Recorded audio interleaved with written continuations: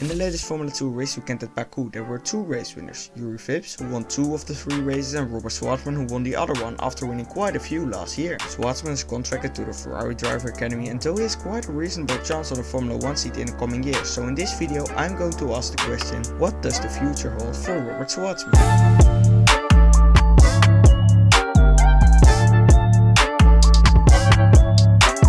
Robert Shwartzman started go-karting in 2007 when he was only 8 years old. He drove in karting until 2013 and he won 4 championships in those 7 years. A pretty successful but not excellent go-karting career, and he started in single seaters in the 2014 Italian Formula 4 Championship. He drove around in different Formula 4 championships in 2015 as well, winning a total of 2 races while finishing 3rd in the Italian Formula 4 Championship. In 2016 and 2017 Robert drove in different Formula Renault championships, winning a few races and ending up 8th, 6th and 3rd in those championships. At the start of 2018 Robert switched teams from RSGP and Formula Renault to the legendary Prema team, and he would drive in European Formula 3 as well as the Toyota Racing Series. In TRS he was in a championship fight with Richard Verschoor and Marcus Armstrong, and although Marcus Armstrong was the class of the field in the first 3 rounds of the season, he didn't deliver in the final 2 rounds, leading to Shwartzman winning over Verschoor on only 5 points, and it could have played out very different had Verschoor not had a gearbox failure in the 3rd race of the season. Robert won his first championship and he would start the European F3 season with a lot of hope and confidence. Eventually he won 2 races in the season at the Red Bull Ring and the Nürburgring. Robert was the best of the rookies that year and finished 3rd in the championship ahead of the likes of Guan Yu Zhao and Jehan Daruvala, who were in their 2nd year already. Then it was announced he would drive in the first season of FIA Formula 3 alongside former rivals Marcus Armstrong and just mentioned Daruvala. Robert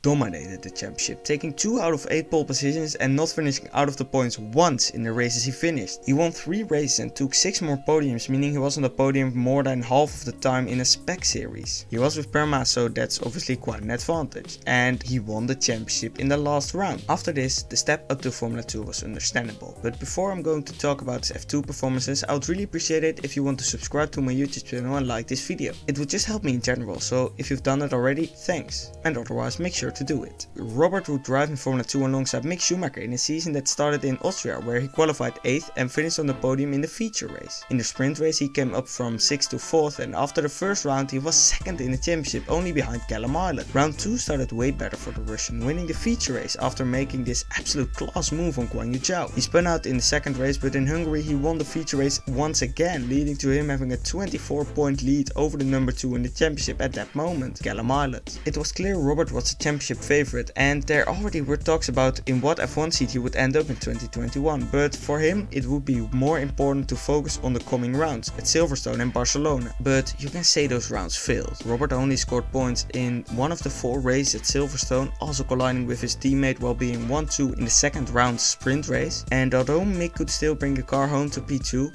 Robert dropped out of the points and had to perform at Barcelona to be in the championship fight again, as he was 3rd in the championship at that point, 21 points behind the leader Callum Island. At Catalunya, Robert finished P2 in the feature race, and 1 round later in Spa he won the sprint race. At the 6 rounds in between Spa and Bahrain, Robert only scored 8 points, and coming into Bahrain, Robert dropped down to 5th in the championship, chasing his teammate Mick Schumacher, who was in the lead by 51 points. At the first weekend he won the sprint race, and coming into the final race weekend he was officially out of the title fight. Around this time it was announced Mick Schumacher and Nikita Mazepin would be joining Haas, and there wouldn't be a place for Robert, so he'd be returning in Formula 2 with Prema alongside Oscar Piastri after finishing 4th in the championship in 2020. After 3 rounds this year, Shwartzman is in P3 in the championship, and he has won his first sprint race at Baku as said in the intro after starting from pole position. Robert dominated the race with a 5-second lead over a very fast Dan Ticktum. In the other 2 rounds he hasn't really performed to the levels everyone expected. Being the highest returnee in Formula 2, people thought he would walk away with the championship, but up until this point it doesn't seem so. The next race is coming up at Silverstone, and that's not his fastest track as we saw last year, when he just didn't have enough confidence and pace in the first weekend, and round 2 there was also miserable as he collided with Mick Schumacher. And Robert only scored 8 points at Monza after a failed qualifying, and in Sochi he didn't score any points after just having a shitty weekend overall, so it will probably not be a walk in the park for the rest of the year for Robert Shwartzman. But depending on what he does this year, what does the future hold for the Russian? If Shwartzman can overcome the 12 points deficit and hold the lead for the entire season to win the championship, which is possible, he will have to be in Formula 1 with a Ferrari powered team, as he obviously is in the FDA, having tested the SF18 multiple times at Fiorano along with some other Ferrari Driver Academy members. If I would have to choose between Alfa and Haas, I would say Alfa is the best shout, as I don't expect any of the Haas boys leaving in the coming few years. For that to happen, either Kimi or Giovinazzi has to leave, and I'm sure at least one of those, if not both, will leave Alfa Romeo and Formula 1 at the end of this season. One thing to keep in mind is that in the SouthBear Academy, Theo Pourchaire is performing amazing, and he will surely be keen on that Alfa seat as soon as possible as well. If Robert doesn't perform in Formula 2 this year, it will be way more difficult for him to reach F1, and if he has a third shot, he will have to absolutely dominate, although I don't think he will get to F1 at that point, as for example Nick de Vries was the Formula 2 champion in his third year, but F1 teams just weren't keen to sign him anymore. I'm sure this would have been different had he been a bit more lucky in 2018 to finish in the top 3, as all the top 3 drivers from that season graduated to Formula 1, which obviously still not